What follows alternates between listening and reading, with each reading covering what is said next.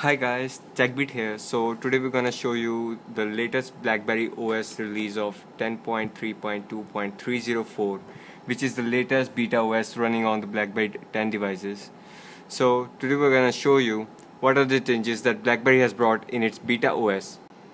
So when you unlock your device, you can see the old lock screen animation is back, which is very good. And also when you unlock your device, now you can see there are no more watermarks on the screen. There is another option added into the browser which is called the WebRTC. Well, this option enables you to share your IP address with the websites which use your personal information. So when you turn on this feature, your local IP address might be shared with the web pages. So it depends on you whether to turn it on or off.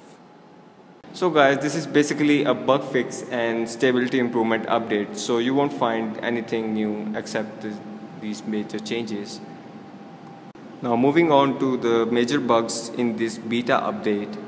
First of all, the major bug in this update is if you back up your contacts via Blackberry link, then you won't be able to restore your contacts via Blackberry link. So be careful guys, if you back up your contacts via link, you won't be able to restore.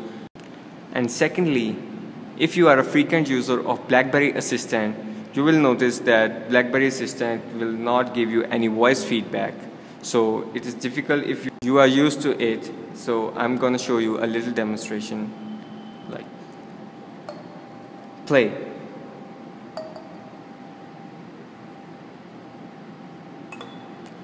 So the assistant didn't give any voice feedback.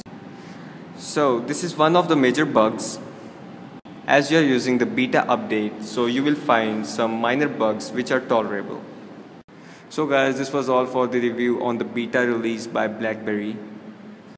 So make sure to like and subscribe the channel for more tech news.